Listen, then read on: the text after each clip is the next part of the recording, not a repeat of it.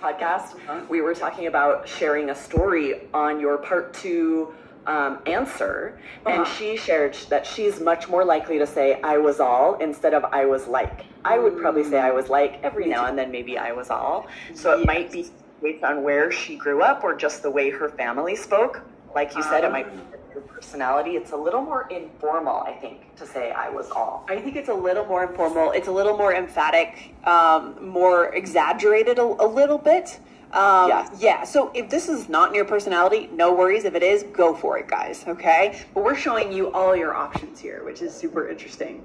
Exactly. Let me give another example. When you're talking about someone else, the way they reacted or thought or generally what they said, you could say like, he was all, what are you doing here? And again, because it's all or like, he may have actually said that, or he may have just had a look on his face that made you think he was thinking, what are you doing here? Right, and if you prefer, he was like, what are you doing here? Right, that would work too.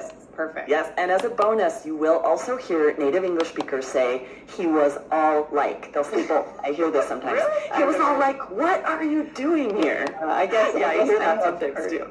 Combine both. You don't need to choose. That's another option. These two, I was all very casual, guys. Okay? Absolutely. So don't use it in a job interview. Don't use it in a business meeting. I think we can be